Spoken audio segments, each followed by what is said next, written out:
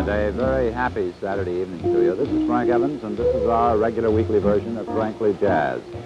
Tonight we're going to do something just a little bit out of the ordinary, as we're going to bring you a comparison of two different types of one instrument.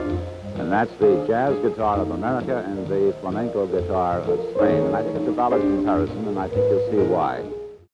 What is it you're going to play next? Soleares, which is considered cante hondo or cante serio. In other words, this is one of the deep songs. One of the deep. Well, this is the original of all flamenco. From this number stemmed all forms of flamenco. And this is the Sevillans. No, it's Soleares. The Soleares.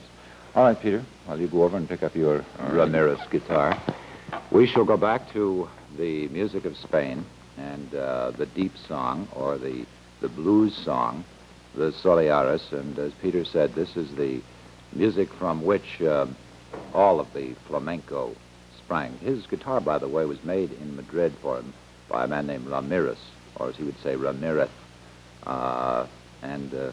This guitar, which costs 1/5 maybe of what it would in this country. So here then, back to the music of Spain and the deep song.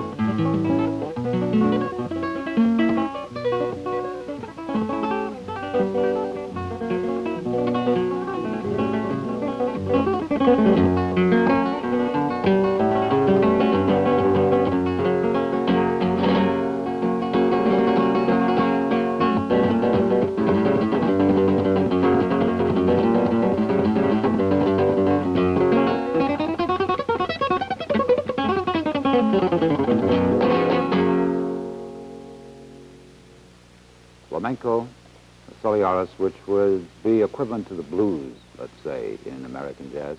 Bulerías would be the equivalent of possibly Dixieland.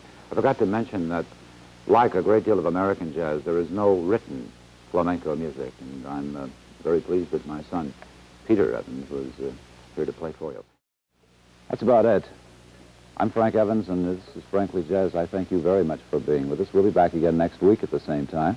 I thank my son Peter also for being here. Of course, we'll be with you every day from 1 to 5 over KRHM FM. Until we do see you next week, as always, later.